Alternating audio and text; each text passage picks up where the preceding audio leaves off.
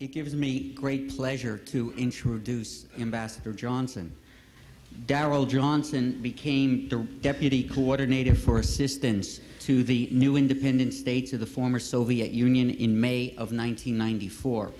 He is a career Foreign Service officer who brings to this position extensive experience in East European and Asian affairs. Ambassador Johnson served as the first American ambassador to the Republic of Lithuania, having arrived in Vilnius in September 1991 to open the first post-war U.S. mission in that country. Before that, he served as Deputy Chief of Mission at the U.S. Embassy in Warsaw, Poland, and before that in Beijing, and in Moscow, and in Hong Kong, and in Bombay, India. In addition, he served in the Department of State in Washington as officer in charge of Yugoslav affairs, officer in charge of the People's Republic of China affairs as well. As a Pearson Fellow in the office of Senator Claiborne Pell and as Special Assistant to the Undersecretary for Political Affairs. In the latter position, his responsibilities included East European, Soviet, and East Asian Pacific affairs during the tenure of then Undersecretary Lawrence Eagleburger. Mr. Johnson was born in Chicago, Illinois in 1938, and he grew up in suburban Seattle, Washington. He attended public schools there, graduating in 1956, and went on to attend the University of Puget Sound in Tacoma and the University of Washington in Seattle, from which he received his BA in English Literature in 1960. Following graduation, he attended the University of Minnesota and Princeton University and worked for several months at the Boeing Company in Seattle during and after his university studies. He served as a Peace Corps volunteer in Thailand before joining the Foreign Service. His languages are Chinese, Polish, Russian, Thai, and Lithuanian. And on behalf of the Baltimore Council on Foreign Affairs, it gives me great pleasure to introduce Ambassador Johnson. Thank you.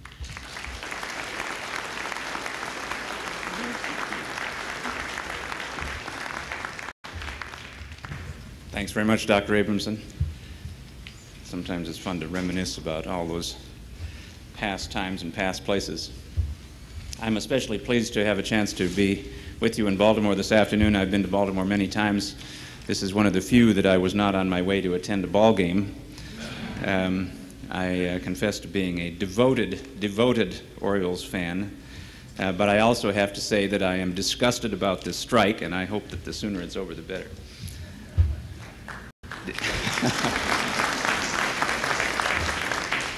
I want to see Cal get that record soon. December 7th is a day in infamy. 53 years ago, President Roosevelt so described it. Of course, it was December 8th in Japan. They sometimes wonder why we mark December 7th as the date. You will have an opportunity later today the privilege and opportunity of hearing Ambassador Winston Lord address U.S. policy on Asia. Ambassador Lord was my boss in Beijing during a part of my time there and is one of the most brilliant American diplomats of his generation. You've already had a chance to hear Ambassador Dobbins discuss Haiti this afternoon, and I'm here to tell you about assistance to Russia, Ukraine, Kazakhstan, Armenia, and their neighbors. And I'm going to try to tell you, or try to convince you, that it is a good investment for the United States and that it is good for U.S. taxpayers. Why? First, because such cooperation, such partnership makes the world a less dangerous place.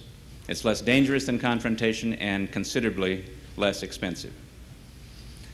Secondly, it shows the best of America, promoting democracy and the rule of law, strengthening free market economics, helping sick children and well students, promoting U.S. trade and investment. Third, it's working.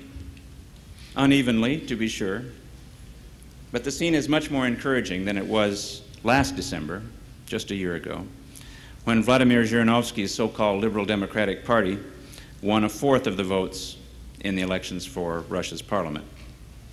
Russia has changed a lot in just 1 year, mostly for the better. Ukraine has taken major steps since President Kuchma was elected this past summer. Kyrgyzstan and Moldova have strong economic reform programs, and some of the other countries look like they're moving toward serious reform.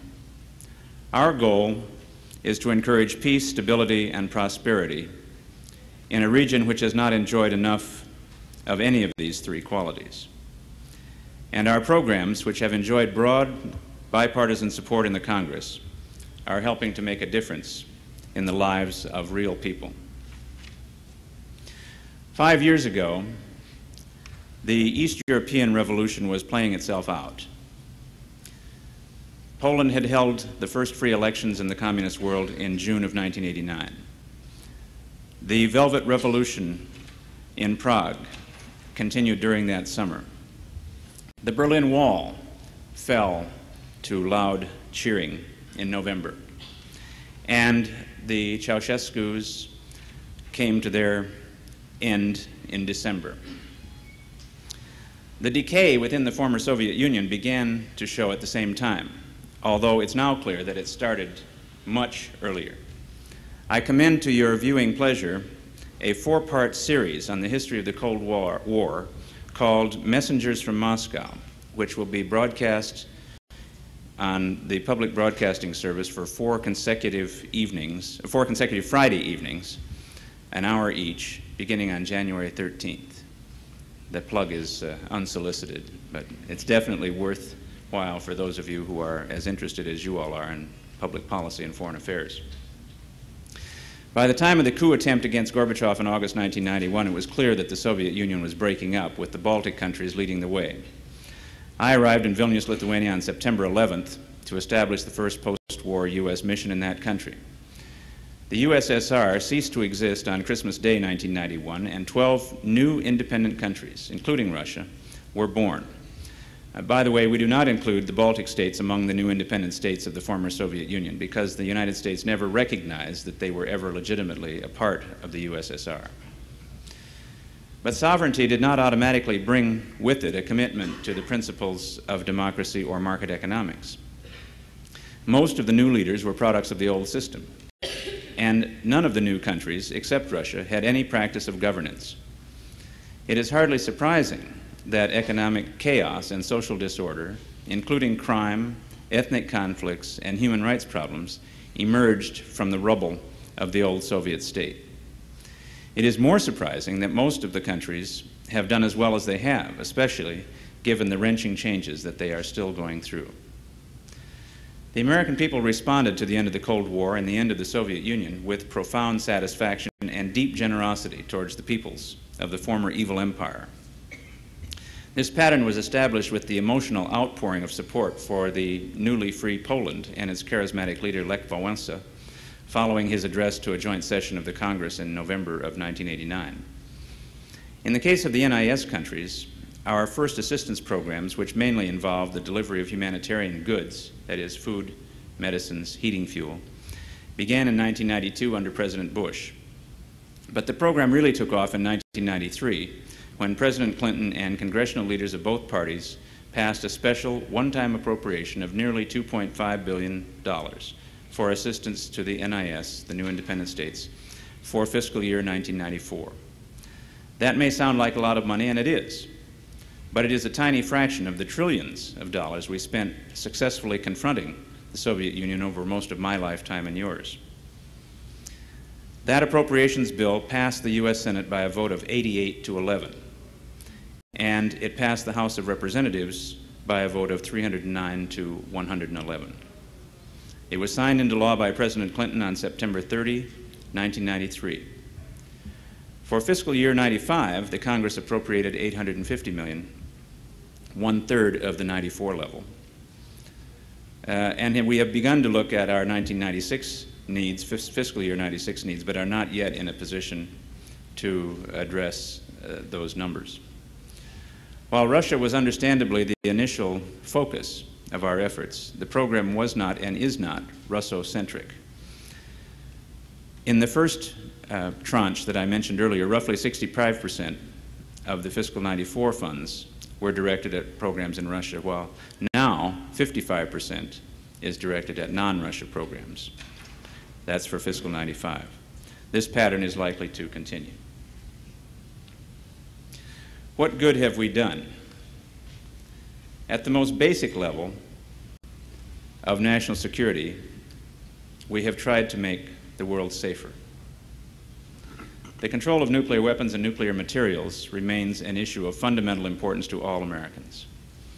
The recent decision by the Ukrainian Rada, the Ukrainian Parliament, with the strong endorsement of President Kuchma to ratify the Non-Proliferation Treaty, represented a major step in ridding the world of such weapons. Ukraine thus joined Belarus and Kazakhstan, which had already committed themselves to become non-nuclear states. Similarly, the recent agreement between Kazakhstan, Russia, and the United States permitted the removal from Kazakhstan and the safe storage of a large quantity of weapons-grade material. In terms of geopolitics, all of the new independent states have joined the CSCE, that is the Conference on Security and Cooperation in Europe, and NATO's Partnership for Peace. This program, this latter program, permits much more active engagement between NATO member states and those of the former Warsaw Pact. Regarding the formal expansion of NATO to include other countries, the United States and our NATO allies are committed to proceed, but without any prospective list of new members and without any timetable. It is clearly not in our interest, or anyone else's, to see new barriers grow to take the place of the Berlin Wall, to erect a new dividing line further to the east. We seek a Europe whole and free, and our policies are inclusive, not exclusive. In this regard, I would not attach a lot of importance to the public statements made by Russian leaders in recent days. Their concerns are clear, as are our efforts to deal with them in a manner which enhances the security of Russia's neighbors and of Russia itself. In this context, I also wanted to mention one aspect of this policy, this inclusive policy, in which I played a small part. In the summer of 1992, the Lithuanian and Russian defense ministers signed a troop withdrawal timetable. Over the next 12 months, the Russians threatened on several occasions to halt the withdrawal for one reason or another. But in fact, the troops were all gone before midnight, August 31st, 1993. Over the following year, the Latvians and Estonians worked with the Russians to conclude withdrawal agreements, and President Clinton played an active personal role in moving this process to a successful conclusion. One tool in this process, undertaken at the strong urging of the Baltic leaders, was the Officer Resettlement Program, under which the U.S. is providing vouchers or housing units for 5,000 of the Russian officers who are leaving Latvia and Estonia, out of about 110,000 troops who were in the Baltics when I arrived. Let me reiterate one obvious point. The United States considers all of the new independent states to be sovereign and independent countries, and we deal with them accordingly. President Clinton recently hosted President Kuchma for a state visit, giving that relationship a significant boost. Earlier this fall, the President hosted Russian President Yeltsin. These two state visits, by the way, make up 4 of the state visits which so far have been held during this administration. The President and Vice President have also visited most of the countries of the region. Vice President Gore will be going to Moscow next week for the 4th session of what is called the Gore-Chernomyrdin Commission, where he and the Russian Prime Minister meet to talk about a variety of programs, mostly in the energy and environmental area. Other U.S. leaders have met with the leaders of new independent states at the UN, recently in Budapest, at the World Bank meetings in Madrid and elsewhere. Our objective is to encourage the active integration of each of the new independent states into European and global institutions to help them play their legitimate role on the world stage. Turning to a different aspect of security, we have begun a program working with the Russians and the other NIS countries to combat crime. One vital part of fighting crime is establishing laws and practices which are fair and open. Our rule of law programs, which operate in virtually all of the NIS, involve assistance with constitutional law, with contract law, with legal training, and of course with criminal law. Such institution building is a critical part of the transformation to democracy. On the humanitarian side, our program has saved lives. We have provided medical supplies to many places in the NIS and have encouraged private hospital partnerships, which will continue even after official funding runs out. For example, we will soon be delivering a fully equipped trauma hospital decommissioned or demobilized by our forces in Japan to Vladivostok. This transfer, valued at around $5 million US, will be partnered with a hospital in Richmond, Virginia, which will provide training and management for this facility. This, by the way, is typical of the strong role which is played in NIS assistance by private sector and by non-governmental organizations. We are still shipping food and fuel to Armenia and Georgia to help them get through another winter. But we are very hopeful that this will be the last winter in which they will need this kind of assistance. The ceasefire in the war between Armenia and Azerbaijan over Nagorno-Karabakh has permitted those countries to look beyond the immediate needs of their people and to address the broader needs of their economies. We are helping Armenia and Georgia in this transition. And in this and other cases, we work closely with other donor countries and with international institutions.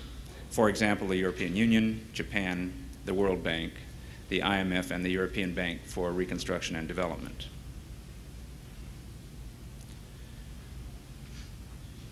In the field of economic restructuring, Kyrgyzstan and Moldova were the first to undertake bold reform programs to meet IMF guidelines, and we were there to help them. Russia has privatized over 70% of its formerly state-owned industries and has created 40 million shareholders, several times more than shareholders in the United States, and we helped to shape this program. Our Peace Corps volunteers and retired business executives are working in several of the NIS to help small businesses get started or restructured. Our enterprise funds are making loans to new entrepreneurs in Russia and will soon be doing so in other countries. In the area of trade and investment, the Commerce Department has established several programs to assist U.S. business people who want to do business in the NIS. Commerce has also established American business centers in key cities in the region to help American business people on the ground. The U.S. Overseas Private Investment Corporation has provided $855 million to support 18 projects in the new independent states over the past year. The Trade and Development Agency has funded feasibility studies, which have led to more than $600 million in direct U.S. investment in the new independent states. And the Export-Import Bank has made available $1.2 billion to U.S. companies which are trying to sell goods and services in the NIS. About a week ago, I met with the new Russian Minister of Education, who had spent a couple of days in Kansas talking with Russian students, 2 Russian students in particular, who were studying in Kansas as high school students for a year. And he could not say enough good things about the warmth of the welcome, about the way the children had adapted to the families and vice versa. And he spoke also very warmly about the reciprocal programs under which American students go to Russia. There are thousands of such stories now, each year. And I recall during my time in Moscow back in the mid-70s, what is now called the period of stagnation. Didn't seem like stagnation at the time, but anyway, it is now. One of our people at the embassy suggested that we should have a program whereby the United States would pay for 10,000 Russians to come to the States and 10,000 Americans to go to Russia. And he said, if you do that, you'll end up with 20,000 converts. This is perhaps not quite the same equation. Obviously, part of the point is that people will learn here and take their skills back and help with the transformation there. That is what's happening. The process of change in the NIS continues. It is an uneven process, which has brought pain to many millions of people. But these countries are not so much underdeveloped as misdeveloped. And most of the freely elected governments have now chosen the reform path, either because they are really committed or because they see no realistic alternative. And we are there to help, in the manner and to the degree that they wish. Most of our assistance takes the form of know-how, and most of it makes a real difference.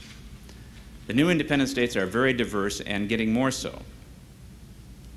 The success of one does not mean the success of others. Their success or lack of it will depend primarily on their own policies. But success is possible, and it can be seen not far from the borders of the new independent states. Poland, Hungary, the Czech Republic, even the Baltic states. Soon the United States will be out of the aid business in these countries, and we should expect to be out of the NIS entirely by the end of this decade. But for now, we need patience and consistency. Peace, stability, and prosperity in the NIS are good for America. Thank you.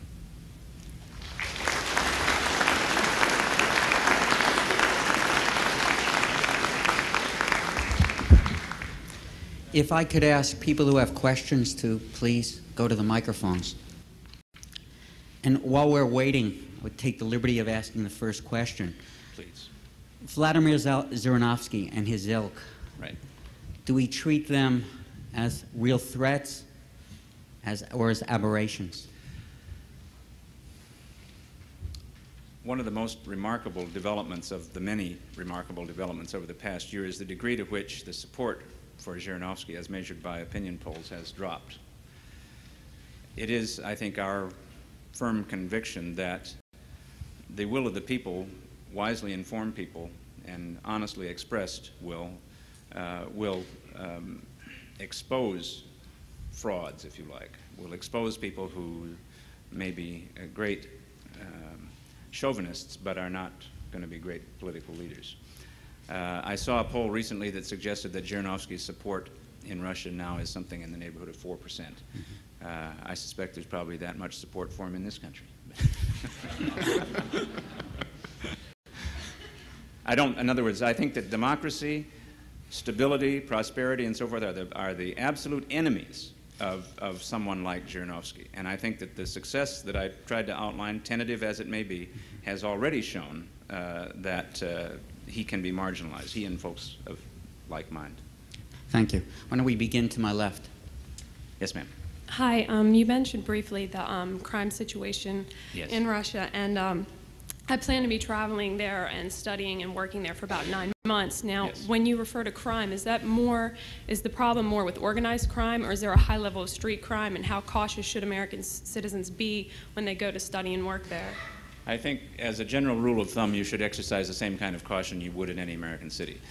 As a matter of fact, well, in other words, don't go out at night alone, or walk in places that are unlit and so forth. I mean, you exercise normal prudence. It is also true, however, that despite all of the many stories about the explosion of crime in Russia and in the other new independent states, it tends to be targeted. It tends not to be random. It tends to be, settling of scores. It's, again, an anomaly, partly the result of an abnormal economy. People can make money through manipulating the supply of goods and services, and there are lots of potential gains and losses from these processes. So to the degree that rule of law works, crime will also, I think, be minimized. I would say, again, exercise normal prudence. There have been very few cases with which I am familiar where Americans have been specifically targeted. Okay. Gentleman to my right. Ambassador, Foreign Minister Kozyrev's recent remarks seem to rule out the possibility of Russia ever joining NATO. Now, obviously, he could not take exception if Russia were to join the NATO alliance as a full member at the same time that the former satellites did. Have the Russians expressed interest in full-fledged membership in NATO, and/or has the U.S. government broached the possibility of their joining with them? The approach to the Partnership for Peace has the beauty of simplicity in that the rules are the same for everybody. You present your proposals, you take part in meetings and so forth. It's the same for Moldova as it is for Russia, or it's the same for Albania as it is for Ukraine, for example. I mean, the rules are the same for everybody. So if you want to play in that game, and the Russians have indicated that they did until a couple of days ago, indicated that they wanted to do so, then the rules are the same. We have said, that is, the United States' position is that if Russia meets the criteria and it wants to become a member of NATO, they would be considered the same as anybody else. But the point of my formulation here, that is, that there has been no decision about who will be new NATO members or when this process would go forward, is intended to avoid sort of haves and have-nots, if you like, or the ins and the outs, or the almost ins and the not quite ins, or something. So the idea is, as I tried to indicate, that we don't want to exclude Russia. If they want to exclude themselves, it's a different thing.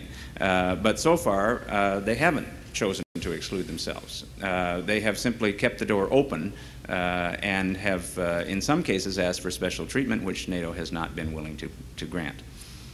So I think that's a long and not necessarily very clear answer to your question. The answer is we have not, as far as I know, specifically discussed with Russia what they would have to do to become NATO members. We haven't discussed that with anybody because there isn't any blueprint. So. Next, please. I think we have to take... Sir. Okay. How much money, if any, goes to republics like Kazakhstan to help monitor the security of their nuclear weaponry? And how would economic prosperity lead to more efficient exercise of such security? Okay, good questions. First, I'm sure you're aware of the recent agreement between Kazakhstan, the United States, and Russia, under which the United States brought back several tons of highly enriched uranium, which had been stored in Kazakhstan for something like 20 years. It was not being stored very safely, it didn't seem to us, and it was actually Russian in origin, so there was kind of, it had to be a three-way thing. Our view was that getting the stuff out of there was worth something. Now, the exact amount, there was never, despite what you read in the paper, there was never an exact quid pro quo that said, we're buying this stuff for X and here's the check. It wasn't that way. We have programs in Kazakhstan similar to the things that I described earlier. We have education programs, we have rule of law programs, we have energy efficiency programs, we have a lot of other things going on in Kazakhstan. And those programs are continuing. Kazakhstan's a big country. How much of that can be specifically attributed to this transaction, I don't know. Maybe there is a number, I don't know what it is. I think the White House spokesman was quoted as saying in the low tens of millions. But that describes basically the whole program. The low tens of millions is what we have in our budget for '95.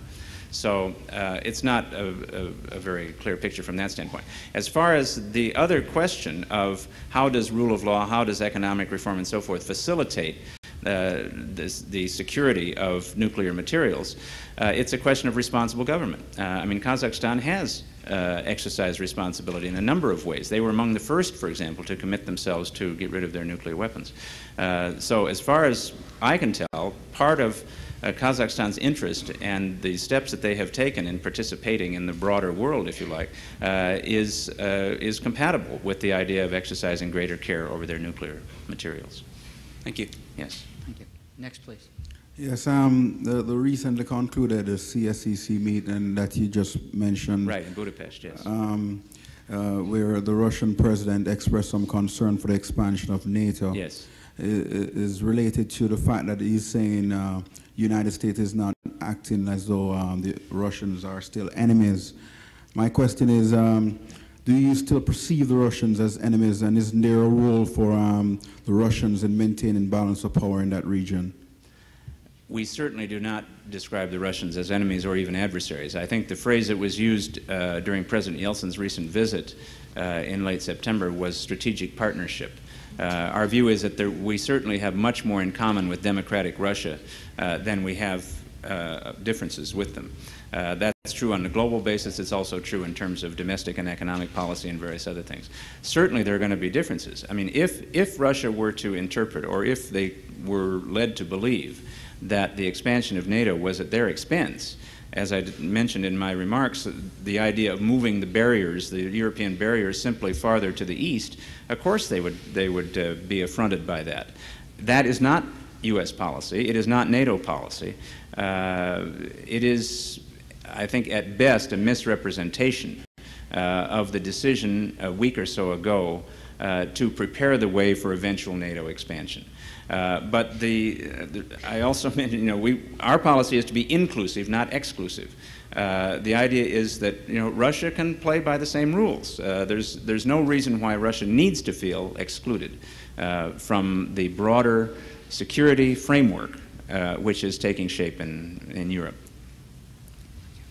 Ma'am? I would like to return to the crime issue. Yes. And being lucky enough, living long enough there and here, I would like to ask you how the United States can help in fight with crime if we cannot solve this problem at all here. Maybe we should exchange program and send Americans to East Europe, to the ex-East Bloc, and learn from them how to live without crime.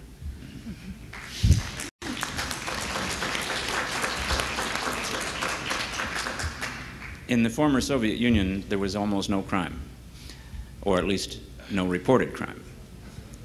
There are those, of course, who would say that much of what the state did was crime against its citizens. I think the key here is we are trying to be responsive to a need which has been described by the Russians and by other people in the former Soviet Union. It is not to imply that we have all the answers. It is to imply that we may be able to help with some aspects of training, for example, and some aspects of the rule of law, which I described earlier.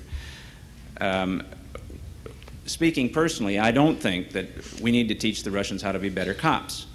It seems to me that this is a technique which, over several centuries, they have learned very well. And interrogation techniques is not something that we need to teach them. On the other hand, we might be able to teach them something about the rights of the accused and some things about how interrogations are done and so forth and so forth, judicial training and a few other things.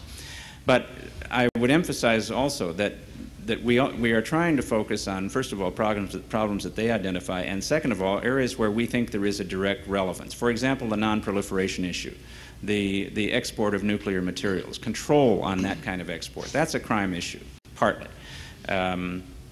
The attacks on business people, or the possibility of attacks on business people, protection rackets and that sort of thing, including Western business people, American business people.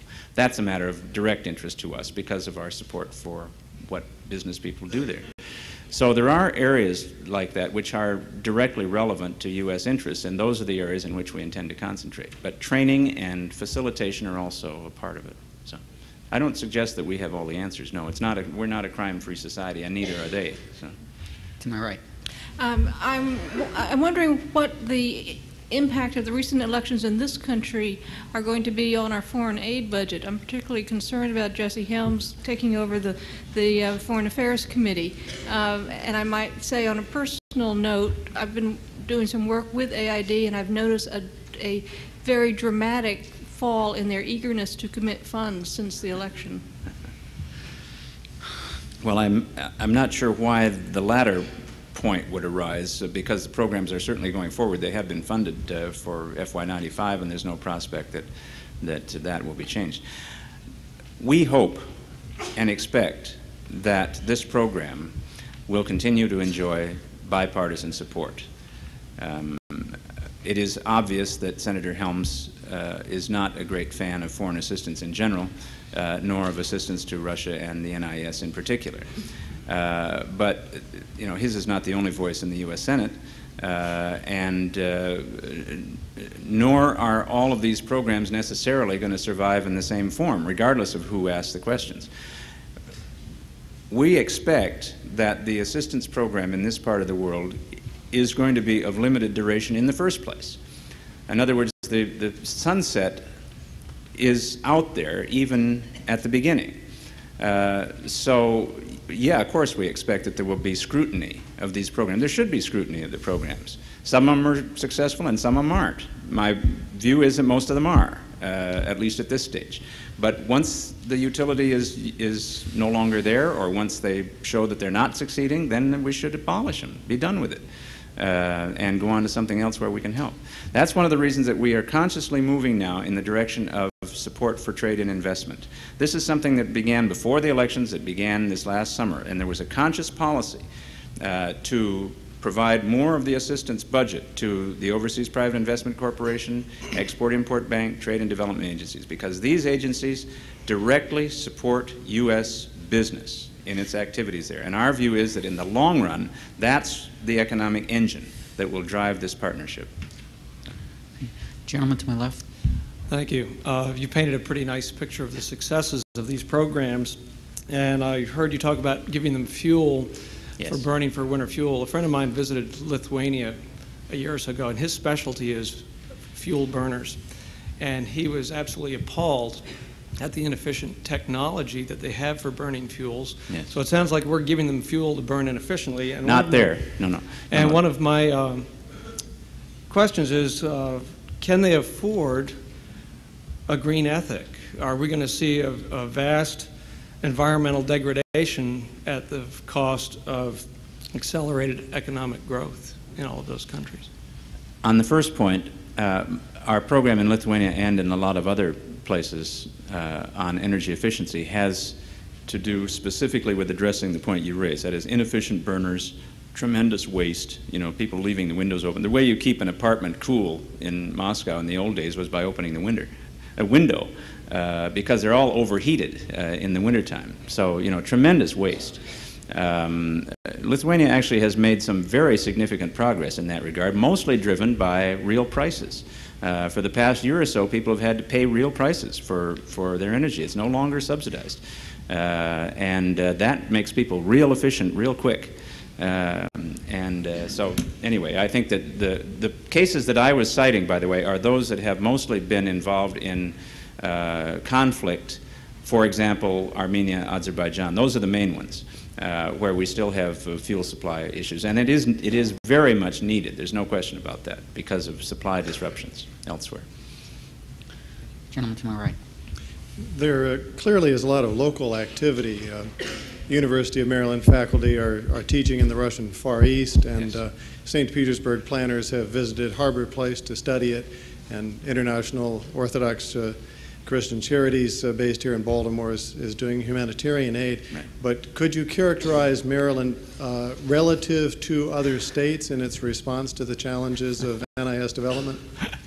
I was afraid somebody might ask that. Actually, I wouldn't try, but I will say that my experience in this region, including specifically Maryland, in this case my experience goes back to my China days more than it does to NIS days, is that Maryland has been in the forefront of these people-to-people programs, of the outreach programs, of educational exchanges, and so forth. I assume that the same is true in the NIS.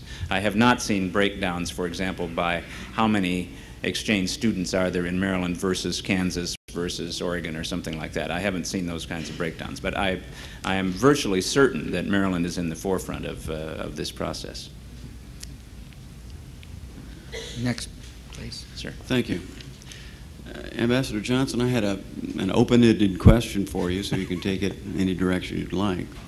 I've recently returned from Moscow on a two-week business trip in search of some new technology available in medium and high-tech development, primary research, etc. And some of the concerns that I've heard from people that I have talked to there in Russia, businessmen that have been there multiple times and have come back, and one man on the plane had cut his trip short a week because he was unable to get funds out. There were a series of additional how will I say it, just someone would say, I'm sorry, you have to have a special account, and then he would get the special account and he says, oh, but there's an additional fee for that special account, and there were just layer upon layer of additional legislation that seemed to be very frustrating. Right. So my question to you is, what has to happen in Russia and when in order to encourage additional U.S. investment from both private and government sectors, and indeed to preserve the present rate of investment, the issues at hand to be successful there deal more than with cross-cultural and economic concerns, certainly, and by inference, I refer to the fluid nature of the pertinent legislation at the Duma, and which seems to almost aid and abet, and dare I say it, inconsistent practices of getting business going. So what climate? What climate per se? What would you take a moment to describe a series of events that could encourage a more standardized business environment, and standardized business environment taken in Western terms? Thank you. There are 3 or 4 key points which we consistently hear from U.S. business people, which are impediments to their willingness to do business in the NIS. Those 3 or 4 are, first of all, laws, which are open and consistent. I think you used the word consistent or inconsistent. Openly arrived at and consistently applied. Second, banking. The whole question about how money is handled. For those of you who have been there, it is eye-opening. It still is eye-opening to imagine how antiquated this system is. But to understand it, you have to understand that banks were not banks in the way that we thought of them. They were instruments for allocating central government resources. So whether it was the ag bank or the so-called commercial bank or a savings bank or anything like that, they would be told by Moscow how much they were to provide to X enterprise, let's say a fertilizer plant or something like that, or a lumber mill. Whether the lumber mill ever paid them back or not, or whether the lumber mill ever, had a balance sheet, was irrelevant. So one of the institutions which I am very encouraged about because of its success in Eastern Europe, which is now underway, is the Russian-American Enterprise Fund. The Russian-American Enterprise Fund has a funding level of, I believe, $340 million over a 3-year period. Now, they haven't come close to spending the first year allocation, and it's very likely that this will be spread out over a somewhat longer time. But what they are trying to do, basically, and what a similar enterprise fund did in Poland and in Hungary and in the Czech Republic and now in the Baltics, is to set up something that you and I would recognize as a banking system, whereby there is a loan officer who actually looks at enterprises and looks at the capacity to pay and looks at the capacity to generate income and so forth. And then these funds, these instruments, if you like, become kind of training grounds also for a new generation of bankers in Russia or the Baltics or the other countries that I mentioned. So banking is for sure a major obstacle. The third one, I would say, is taxes, because much as we all love taxes, what we love even worse is unpredictability. And for most of the companies who are doing business in that area, there is a very high element of unpredictability. Even if you can get something that is called a tax rate, it doesn't mean that that's what you're going to be paying. So, the taxation system and the business of sort of fiscal management, if you like, is one of the areas in which we're working with them, but it's a long way from being solved. And the fourth, and I suppose the most important point, is bureaucratic behavior. The question of how institutions work, whether it's the Ministry of Finance, whether it's the Customs Office, whether it's the, whoever else, I mean, the cop on the beat or the postman, something like that. How these people work as parts of institutions is, at this point, very much up in the air.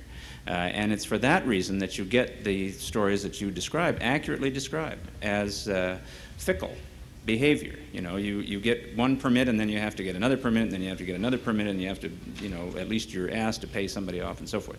So it is a very discouraging process. The other side of that, I mean, I'm not trying to paint you a rosy picture here, but I would say that the other side of it is that there has been, over the past half year, something in the neighborhood of $500 million US a month flowing into Russia. So they're doing something right. I mean, it's the order of magnitude is such that it has to be responding to changed circumstances. And that means lower inflation. It means somewhat more predictable currency behavior. It means somewhat more predictable contract behavior, and so forth. So this $500 million, by the way, is not all U.S., but most of it is. Actually, the U.S. is so far the biggest outside investor in Russia, as it is in Poland. So, you know, it's not a hopeless picture. It's a difficult picture, but it's not a hopeless one. Rebecca? Thank you. Yes, sir. Hi. Along with the decentralization and privatization of banks that Yes. you just mentioned, there's also coming in the newly independent states the privatization of apartments and other buildings, Right. along with a policy in some governments, for example, in the Ukraine, to return buildings, religious buildings, and such synagogues or churches, Right. which were originally held by religious groups taken over by the government, to be returned to those religious or other minority groups. Is there something that the United States can do to encourage that, and if so, what? We encourage it in two regards. First of all, the sort of system of justice, if you like, that is a system of laws and restitution and so forth. We have been involved in some places in helping to formulate land laws and transfer of ownership laws. The bigger question, and one which is nowhere near to being resolved in any of the 12 NIS countries, I'm now specifically exempting, you know, all the others in Eastern Europe, is land privatization, that is land ownership. For institutions like those you mentioned, there is, in many cases, a history of ownership that predates World War II, before they were nationalized. So in those cases, actually, the process has, again, is difficult but not impossible. I mean, there are places, there are a lot of places now, in Kiev, for example, where the churches and I think the synagogues also have managed to reclaim land. But for individuals, that is actually having a plot of land that you can call your own in the countryside, that is a very difficult question. And it's one, frankly, that most of them haven't come close to approaching. We deal with it. I mean, we talk to them about it, and we say that that land ownership obviously is a birthright in this country, and it's one of those things which will generate spontaneous economic development, but it is a very hard sell, frankly. And it's really one of those things we deal with more in the context of broader privatization and macroeconomic restructuring. Sir? Yes. Yes. Good afternoon, Mr. Ambassador. Gregory Chanel at Johns Hopkins University. With the potential for political and economic upheaval in the region, do we have assurances that the remaining nuclear devices are secure? And do you have any other recommendations for the security of nuclear material besides aid with crime? We do have such assurances, yes. And we have had for some time from all four of the countries in which nuclear weapons remained after the demise of the Soviet Union. One of the programs which I didn't mention but should have is what we call the non-Lugar program, which specifically addresses the question of this safe and secure storage of nuclear materials, dismantling, and so forth. In other words, getting rid of those things. We are involved in that program in those four countries, and it is going forward. It's a quite large program. The exact sum that has been appropriated, I'm not sure. I think it's about $1.1 billion or something like that dollars for the non-Lugar program throughout the that's those four countries. Ukraine is 350 million. I know Ukraine alone is 350, and that doesn't count the other three. So it's a big program. It is going forward, and as far as I know, it's succeeding. I'm not aware that the military-controlled installations have been the source of the leakage, which has been on the news over the past many months. Most of as far as I know, every case has involved a research facility or something else, and very small quantities. So. Thank you, sir. I don't mean to suggest that this is not a worrisome problem. Let me just reiterate the point. It is a very worrisome problem. The controls are obviously a matter of great concern to us. We are working on it, but I'm not aware at this point that there has been any leakage of militarily significant materials. Sir? Yes. A very well-known economist by the name of Friedrich Hayek wrote a well-known book, Road to Serfdom, in which he labeled socialism as the fatal conceit. And I think events have proved him right. But in this country, we have had many, many scholars devoting their lives to a study of the Soviet Union. We have a central intelligence agency which devoted huge resources to a study of the Soviet Union. But it is my impression that the collapse of the Soviet Union and the rapidity with which it occurred, I think, took most people quite by surprise. And I wonder, retrospectively, if you could identify, perhaps from your experience, the 2 or 3 factors that might have brought this collapse about. Sure. I appreciate that's a big question, and I appreciate that there has been much written on it, but perhaps based on your experience, would you identify 2 or 3 factors that you feel led to the collapse of the Soviet Union? Sure. Thank you. I'll try not to answer it, in as much detail as I would like, because it is a very good question, and it's one of really major historic significance. I think, by the way, that this TV program that I mentioned earlier will provide different kinds of insights, and therefore, I think, more revealing insights now about how sick the Soviet Union was in its last days. 2 specific examples, if I may. June 4th, 1989, the Polish people, roughly 90%, slightly under 90% of the eligible voters turned out. In a newly created Senate of 100 seats, 99 of the Solidarity candidates won, and 1 non-communist farmer won. In the lower house of the parliament, where there was already a pre-arranged cooking, if you like, of the proportions, the Solidarity candidates won all of the seats for which they ran, 35% of the lower house. That election unmistakably and unequivocally spelled the end of communist rule in that country. My view is that it also spelled the end of communist rule in Eastern Europe and, by extension, in the Soviet Union.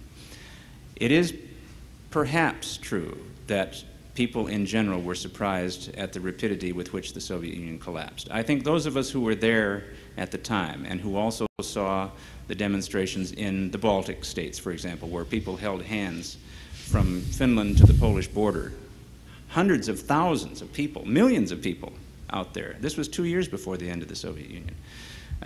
Demonstrating for sovereignty, demonstrating for the right to rule themselves.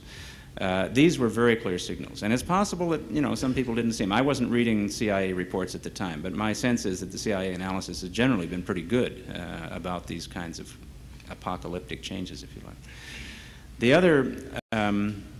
The other event, I guess, is in a sense smaller, but it was the precipitating event, and that was the coup against Gorbachev on August 18th, 1991. Maybe something like that would have happened anyway, but that sure did speed up the process. It was not coincidental that our recognition and our establishment of missions in the Baltics occurred 2 weeks later.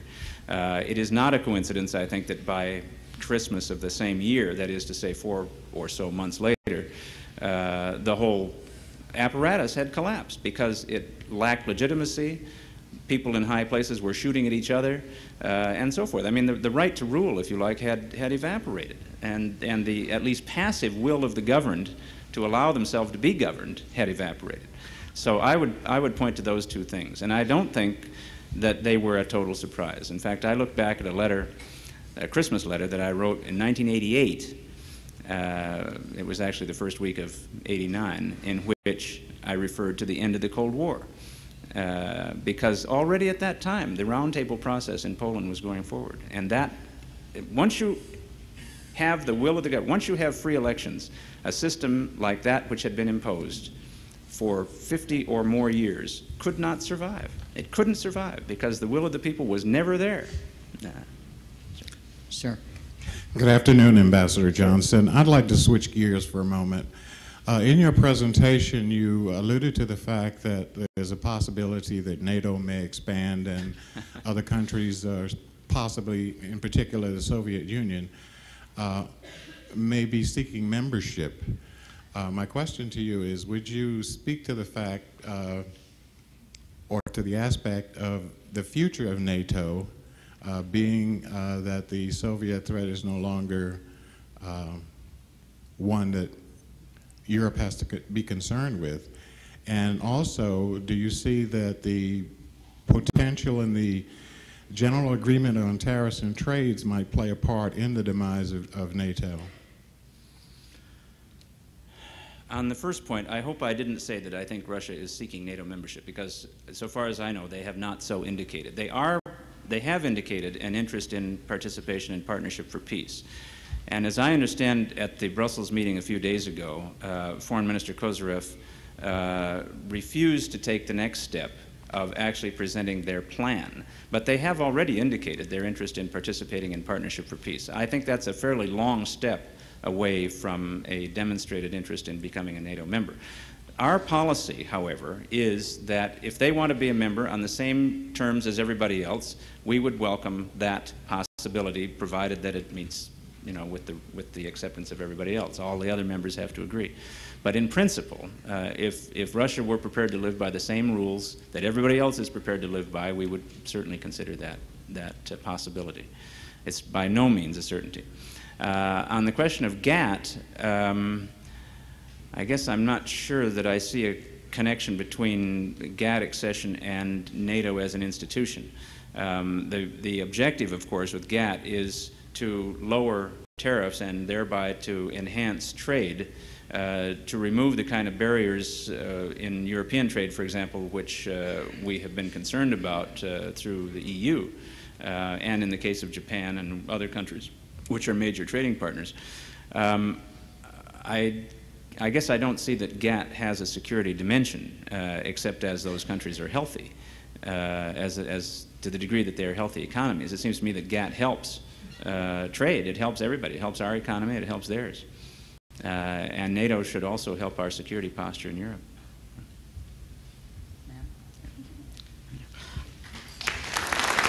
Thank you.